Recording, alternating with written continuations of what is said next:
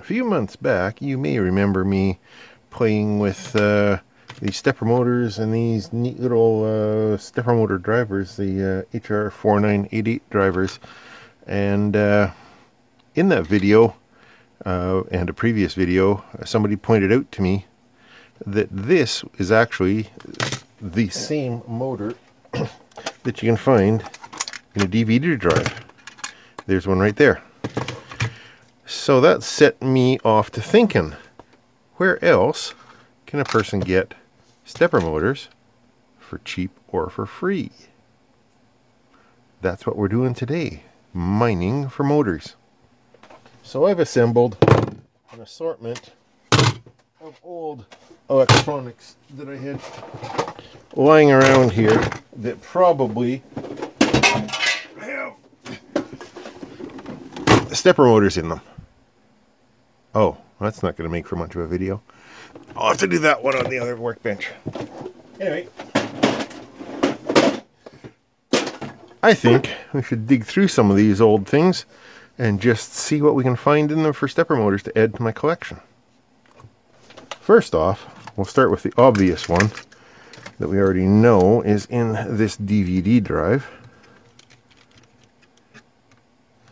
I'm going to probably need a cup to stash all the screws in.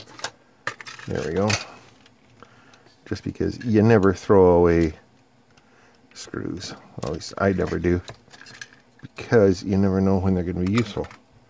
Okay, so there's another one of that exact same one, except for it's got a bit of lithium grease on it. And I also ripped the flat flex connector, mating connector, off the board. I'm sure that was intentional, because that way I can actually use this thing. So there's the first one. Let's see if there's any others in this guy.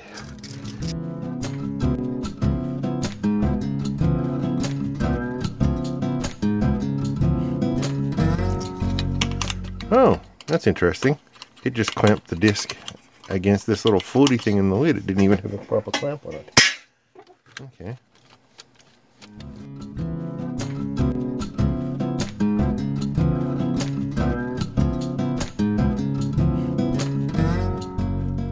Okay, so that's a DC motor. I don't care about that one. The spindle motor, I can feel cogging around it though. How the hell did I get that off?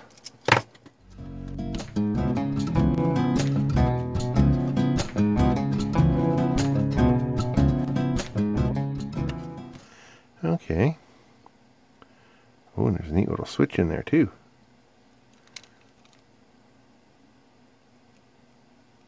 Is that a switch?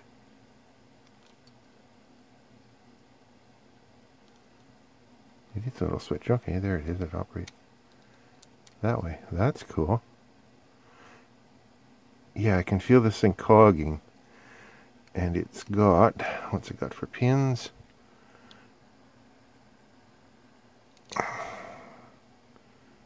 2, 3, 4, 5. That says stepper motor to me. I don't know how useful that one will be. Oh, does it? Aha! It's got a little disc magnet on there too. That's cool. Okay.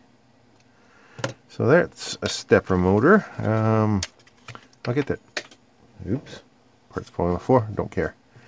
I'll get that little DC motor out of there somehow at another time. That's not my target today. Oh, but I do need the flat flex connector that mates with that head. That's that one. Just for shits and giggles, I'm going to try and use my hot air, which I've never actually used for desoldering yet, and turn it up to about 360.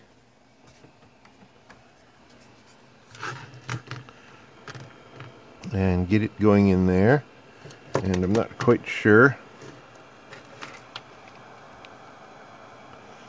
Zoom down a little bit. I think I'm just going to use this little Ooh, am I going to melt the plastic though? Maybe I should think about this a little bit. I think I just need to soften it, soften the solder, and then get under it with a screwdriver.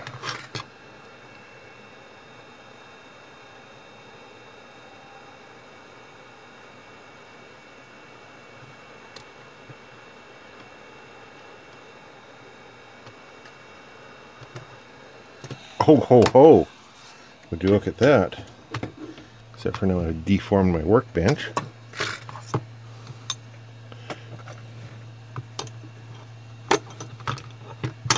That's interesting. Okay, that worked. Ow, ow! That's hot. Cool. For our next victim, let's check out this old iOmega Zip 100. Yes, that is a 100 meg zip disk. Back before CDs were common or affordable, this seemed to be a reasonable way to move data around and back up data and stuff. How am I going to get into that? Why am I doing that? I have a spudger. Yeah, that's surprising, but it works, so we'll go with it. Is there a screw underneath there? No, it doesn't look like it. Okay.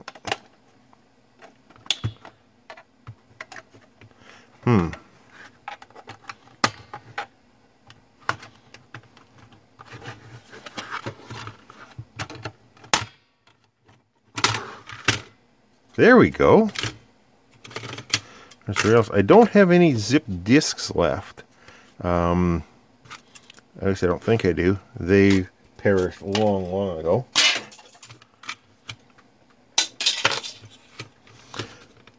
But they looked like an oversized 3.5-inch floppy, basically. And they just slid into this tray. And what do we got down there? And then you'd connect it up to the parallel port, the parallel printer port of your computer, and pass through to your actual printer. And they would, and yeah, you'd throw an entire 100 meg of data on. Wow. Custom chips, iOmega, which is the brand of this thing. The major chip is that. What's under this barcode here? What kind of Chinese secrets? Okay, that is an Adaptec chip. This one is presumably some kind of ROM. Power plug, big capacitor, a little tact switch. How is this held in there?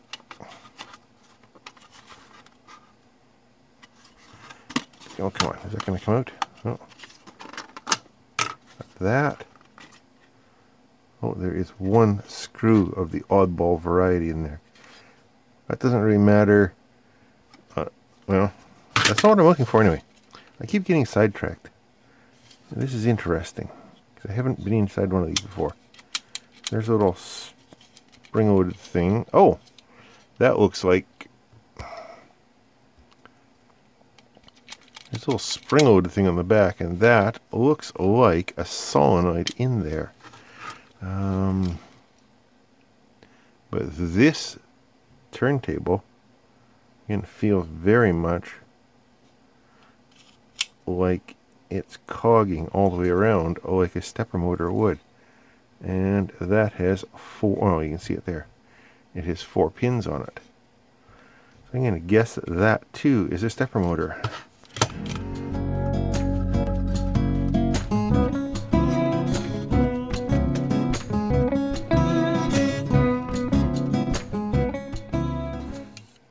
Okay. And they're on this little... Oh, that's cool. A spring return. Yeah. So this is just a little linear motor of some description that runs that forward and back. I don't even know how it's controlled, but it's no doubt there's a magnet down in here somewhere, a permanent magnet, and then this electromagnet around here, get charged enough to repulse it or send it along there.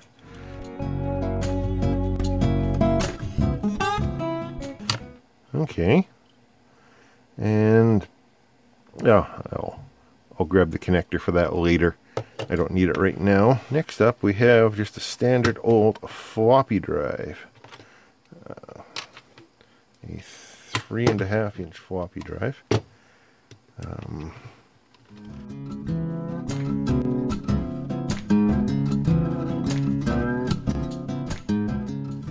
Another piece of chassis. That looks familiar, doesn't it?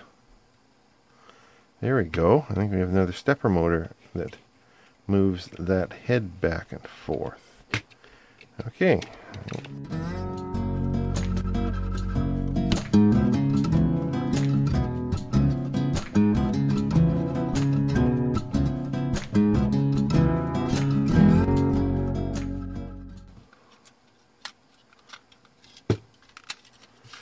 Okay, well, I guess I'll have to unsolder it.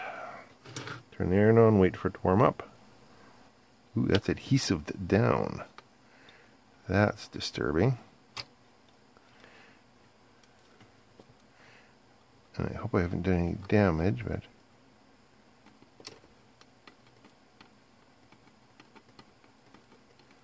You know what? This probably would have been easier. Yeah, I'm going to use the hot air again. So another thing, I'm not used to using hot air. I'm not used to thinking of using hot air for soldering.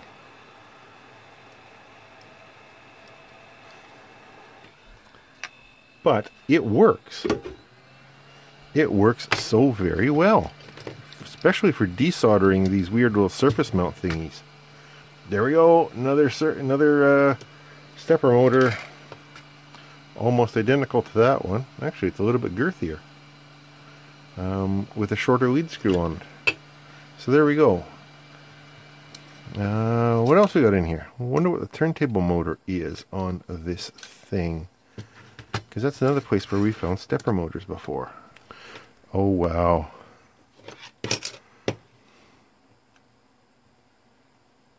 Huh. Okay, that may in fact be a stepper motor, but it's... Oh! It's the guts of a stepper motor! Oh, cool. Okay. So around this ring, we have a bunch of magnets. You can see them physically in between those cogs. And let me get an actual magnet. So that sticks there. It doesn't want to stick to that one. So you can see that they're alternating polarities. It's happy sticking there. Not to that one, but it is happy sticking to that one. So these alternate polarities all the way around. And then inside the motor, we have a bunch of electromagnets that can be controlled by, I'm going to guess this guy here, to go on and off in either north or south polarity and attract or repel this guy. And then underneath, well, okay, so the other thing we got is this little inductor over here with its pole piece sticking out. And its pole piece sticks out right at this little nub in here, which is one of the magnets. And the rest of them are kind of shielded behind this can. So that is a tachometer. And the rest of this, these little tracks around here, I'm guessing they're going to be either speed or position sensing going back towards here. Actually, probably position sensing, because you got a magnet moving past what's sort of a coil of wire. A little printed trace on the board there. And I see their tracks heading off. Oh, everything goes back to this guy, doesn't it? Of course, obviously. So yeah. So it is a stepper motor, but it's not one that we're going to be able to salvage reasonably. As cool as it is, it needs this and it needs all this other circuitry to do its magic. So, next victim. An old IBM DeskStar hard drive from November of 2002 by the looks of it.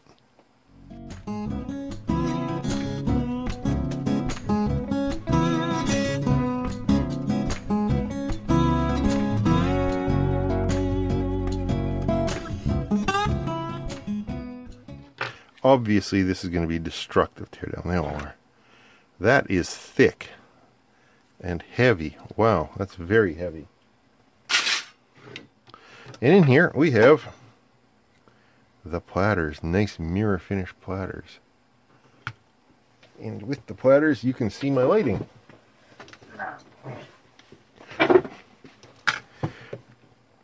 Okay, let's start tearing into this. So this isn't a stepper motor. This is what's called a voice coil drive. It's actually very similar to that linear drive from the floppy, except for there's a big honking magnet right there and another one underneath. That's a 4-pin motor. That, oh, okay, that came out. So the spindle motor is a stepper. And yeah, I can feel it cogging a little bit. Okay. Now, how to get that out without completely destroying it?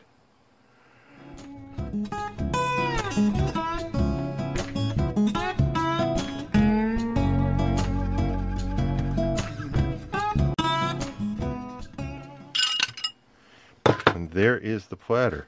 That's 40 gigs worth of data goodness. Never seen since it was put in a clean room back in, when did I say? 02? Something like that. That's neat.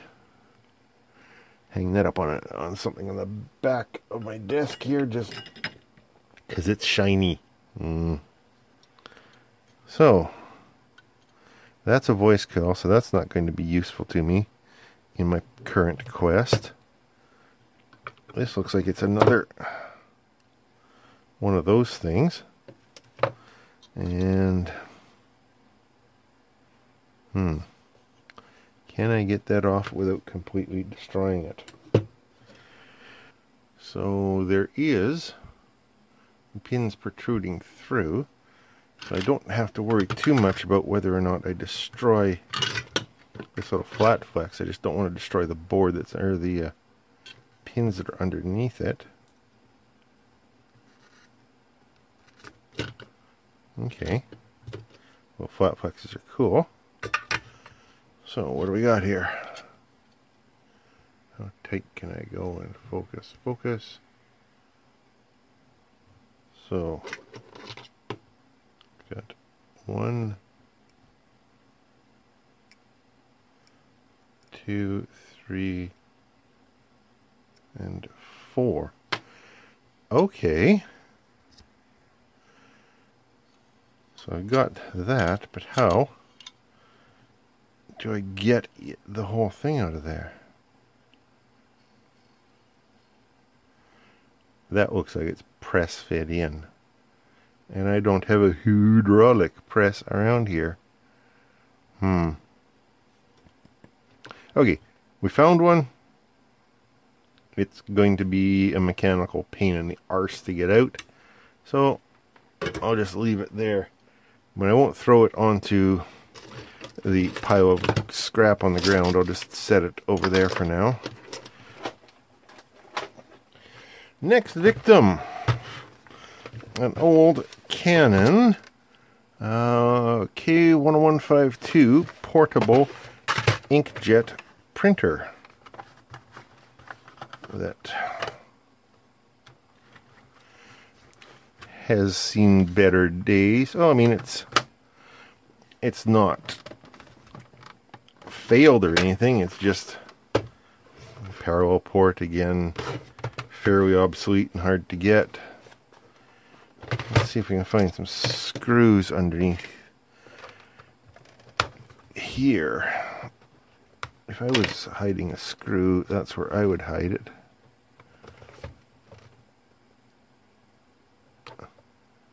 Nope, no screws under there.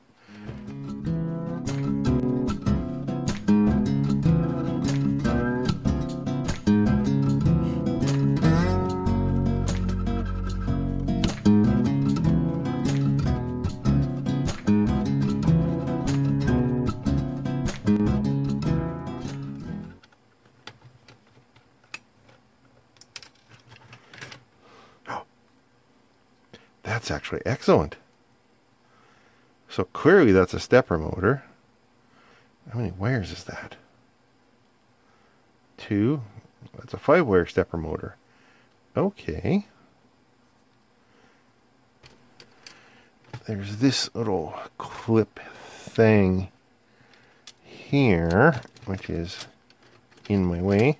There we go. And it is another 5-wire stepper motor. This one's, you can see it, maybe see it cogging when I'm turning it. I can feel it cogging. Is that the same part number of motor? No, it isn't. Okay, regardless. But that meshes onto this little toothed belt here. That might be useful to have, actually. But that's another salvage for another time. Okay, possibly the oldest thing in my accumulation of old things that I'm tearing apart. A dot matrix printer that I don't even know how old it is. But we'll get into her and see what we can find. I'm expecting to find probably 2 more steppers. One for moving the head around on that same belt arrangement. I'm actually, the motor's right there. And the other thing that was easy. The other thing that I'm expecting to find is another stepper motor that winds the paper forward.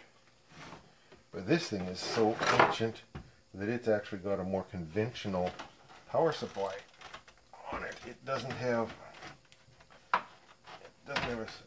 well, it might have a switching power supply on it, but the first thing that we hit is a transformer. So that's going to make it at least partially a linear power supply, which is nice and cool and old school and makes the old man in me feel very happy.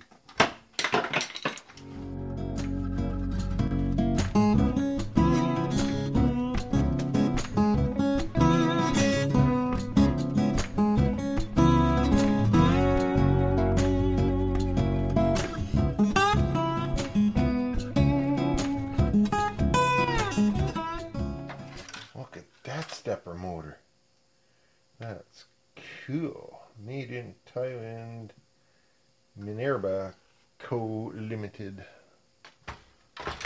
That's the one that drives the head back and forth with the cogged belt. So that's heavy duty.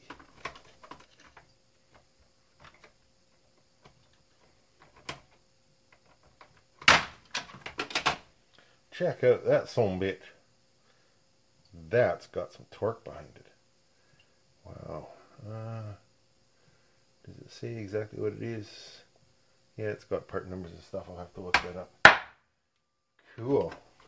Hey, where's the other motor? There he is. Somebody was thinking. Oh, that is just sweet. So there's where it is in place. I undid the screw through the hole in the gear, and then to get this out, slide it through that slot and drop it out that hole, because there's this piece of plastic behind it. That is sweet. These guys that designed this thing designed it for maintainability. Okay, so we got another 5-wire stepper motor. Not quite as big and beefy as that one, but that's going to have some jam to it. And then there's all these mating gears up here that I'll haul out later, and some shafts and whatnot. Well, that was a fruitful evening of wanton destruction. Managed to get 1, 2, 3, 4, 5, 6 stepper motors that are fairly easy to repurpose. A couple more that are going to be a little bit more difficult to find a use for. And then there's this one in here, which I doubt that I'll be able to liberate, but we'll count it anyway. Plus a neat little solenoid. And a whole bunch of other random stuff that I haven't even bothered to dig into yet. But for my stated goal of mining for servo motors, I think I'm going to call that a win. And that was just fun. Thanks for watching. If you have anything to say, down in the comments as usual. And as always, I will talk to you later.